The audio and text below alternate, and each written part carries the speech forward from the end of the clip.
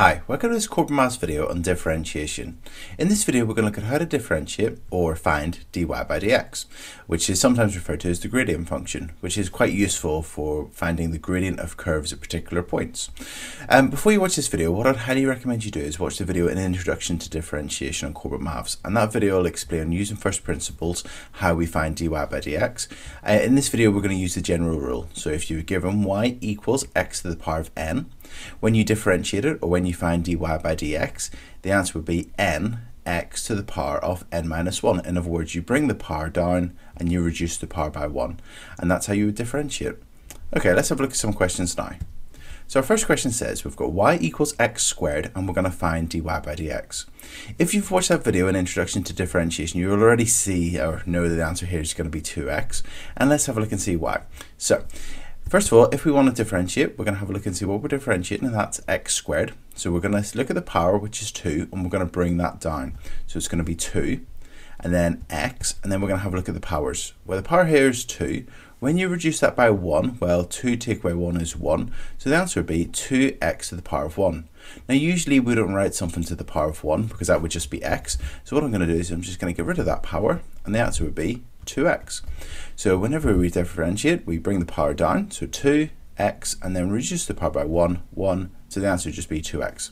So if we're given y equals x squared, dy by dx, or the gradient function, would be 2x. Okay, let's have a look at our next question now. So our next question, we've got y equals x to the power of 8. And we want to differentiate it, so we want to find dy by dx, or the gradient function. So what we're going to do is we're going to bring the power down, so it's going to be 8x, and then we're going to reduce the power by 1. Well, the power is 8, so when we take 1 away from that, we get 7. So our answer would be 8x to the power of 7. So if y equals x to the power of 8, dy by dx equals 8x to the power of 7. Okay, our next question. Our next question is a little bit different because we've got a negative power, but that's okay, it's just the same technique. We're going to bring the power down and take 1 away, or reduce the power by 1. So we're going to take 1 away from the power.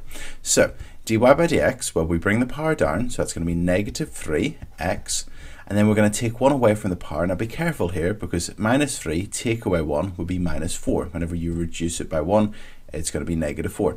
Some students mistakenly write negative 2 here by sort of thinking that when you take away from the minus 3, it's going to go to minus 2, but that would be wrong.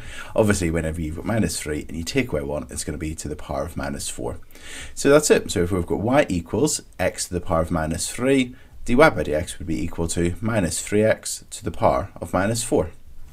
Okay, our next question now. Our next example, we've been given y equals 5x cubed, and we've been asked to find dy by dx.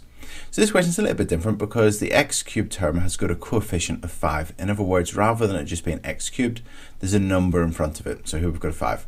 And don't worry, the technique's just the same. We bring the power down, we multiply, and then we reduce the power by 1. So we're going to bring the 3 down. We're going to do 5 times 3, which is 15. And then we write x, and we reduce the power by 1, so it's going to be squared. So if we were given y equals 5x cubed, if we find dy by dx, or differentiate it, we get 15x squared. Let's have a look at a couple more just like that now. So if we were given y equals 2x to the power of 9, you bring the power down, so you do 2 times 9, and 2 times 9 is 18, x, and then reduce the power by 1, so it's going to be 8. And then our next one, if we were given y equals 10x squared, if we bring the 2 down, 10 times 2 is 20, and then x, and reduce the power by 1, well, that's going to be 1, but we tend not to write x to the power of 1, we'll just leave our answer as 20x. Let's have a look at our next example now. Our next example says y equals minus 2x to the power of 6, and we've been asked to find dy by dx. So again, we're going to bring the power down, we'll multiply the number in front of the x by that, so we're going to do minus 2 times 6, and minus 2 times 6 is minus 12, and then x, and then we're going to reduce the power by 1, so that's going to be 5. So if we were given y equals negative 2x to the power of 6, our answer would be dy by dx is minus 12x to the power of 5. Okay, our next question now. So next question, we've been given y equals 8x. Now just remember what dy by dx is. Dy by dx is the gradient function. It lets us find the gradient of what we're differentiating at any particular point. Now this y equals 8x, from GCSE level you should recognise that this is in the form y equals mx plus c. So this is a straight line and it's got a gradient of 8. So no matter what, or no matter where you find the gradient of this line, it's going to be 8.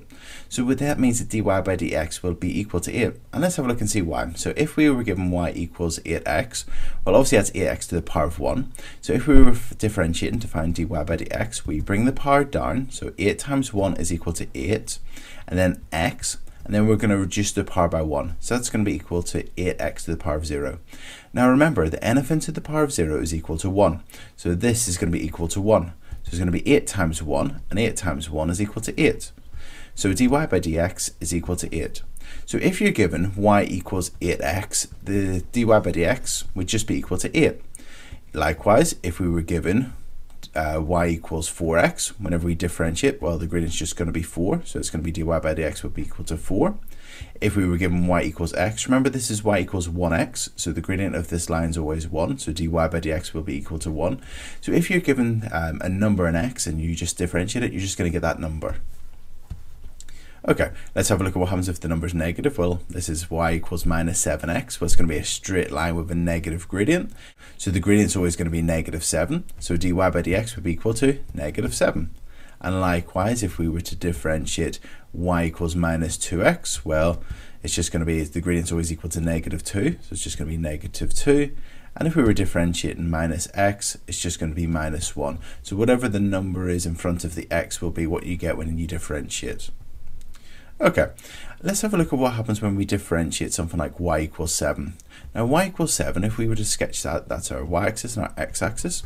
Y equals 7 is just a straight line going through the y-axis at 7.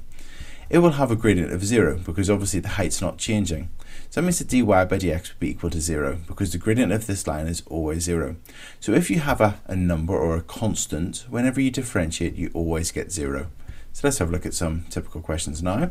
If we were trying to differentiate, if we wanted to differentiate y equals 5, well, the gradient's always equal to 0, so dy by dx is equal to 0. And if we were differentiating y equals minus 2, obviously the gradient's always equal to 0, so dy by dx will always be equal to 0. And that's it. So if there's just a number or a constant, when you differentiate that, you get 0. Okay, our next example. So our next example is y equals a third x squared. Well, this one's quite straightforward. We're just going to bring the power down and multiply. So a third times 2, well, a third times 2 would be equal to 2 thirds. Remember, you can put it over 1 and do 1 times 2 is equal to 2, and 3 times 1 is equal to 3. So it's going to be 2 thirds. X, and reduce the power by 1, well, that's x squared. When you reduce the power by 1, it's going to be to the power of 1. We tend not to write that in algebra, so dy by dx would be equal to 2 thirds x. So if we were given y equals a third x squared, dy by dx would be equal to 2 thirds x. Okay, our next question now. Our next question is, we've been given y equals x cubed plus 4x squared plus 9, and we've been asked to find dy by dx. So this question, obviously, we've got several terms. We've got x cubed, we've got 4x squared, and we've got 9.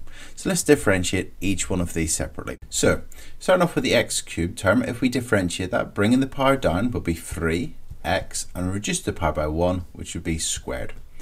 Now let's have a look at our next term. We've got 4x squared, bringing the power down, well, 4 times 2 is 8, so plus 8, x, and reduce the power by 1, well, that's 2. When we take away 1, we get 1. We tend not to write the 1, so we'll just write 8x. And then finally, we're differentiating 9, which is just a number, so that's going to be 0. And so that's it, we're not going to write the plus 0. So if we were given y equals x cubed plus 4x squared plus 9, dy by dx would be equal to 3x squared plus 8x. Okay, our second last example, sorry. We've been given y equals 9x cubed, subtract 4x squared.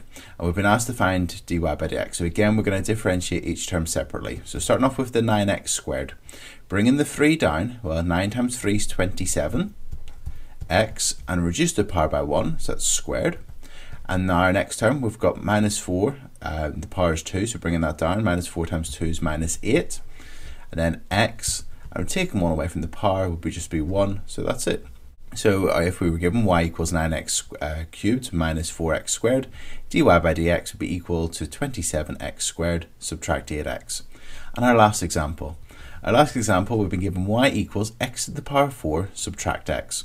So to find dy by dx, we're going to differentiate each term separately. So starting off with x to the power 4, bringing the 4 down, so that's going to be 4x, and then subtract 1 from the power cubed.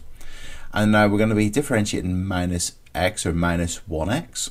So whenever it's just minus x, we're just going to get that number, so it's going to be minus 1, and that's it. So if we were given y equals x to the power 4 subtract x, dy by dx would be equal to 4x cubed subtract 1.